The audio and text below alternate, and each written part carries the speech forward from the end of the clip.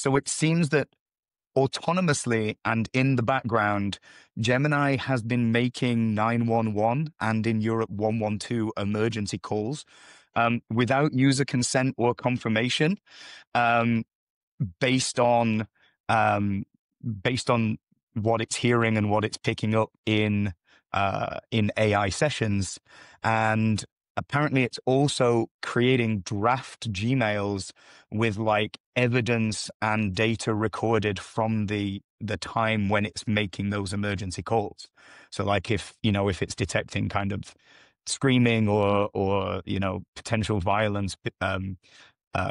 its inputs, it's going ahead and using all these features that it has access to